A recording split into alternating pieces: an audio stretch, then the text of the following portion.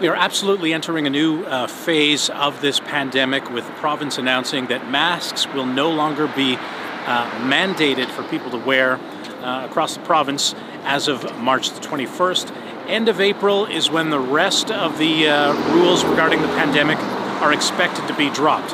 Now, obviously, there's going to be a lot of opinion on many sides regarding masks.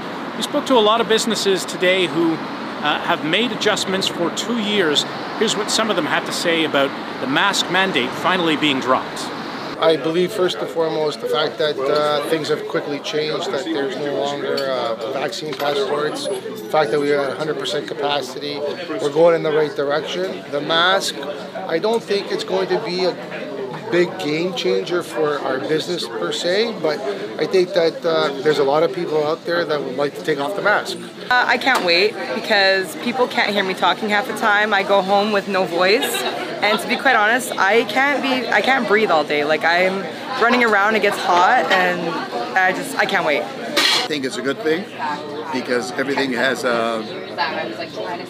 its own time. I think it's reached its maximum, so I think it's time to move on, kind of thing. But there still remain some moments, some opportunities where people are up close, working in close proximity, or just being in close proximity.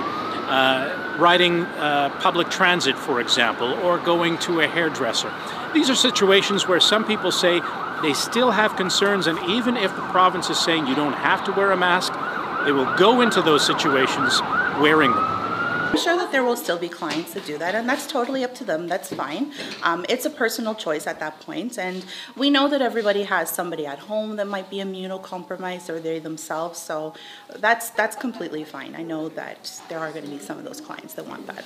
I don't like wearing the mask. I just do it because I respect, the environment that I'm in and the people that are around me, but if it was my decision, I would not be wearing a mask. There could be a bit of a debate over whether the mask mandate will remain in certain school boards. Some unions have expressed their displeasure that the government has decided to go in this route. The government is clearly signaling that it is prepared, as of now, to begin living with this virus.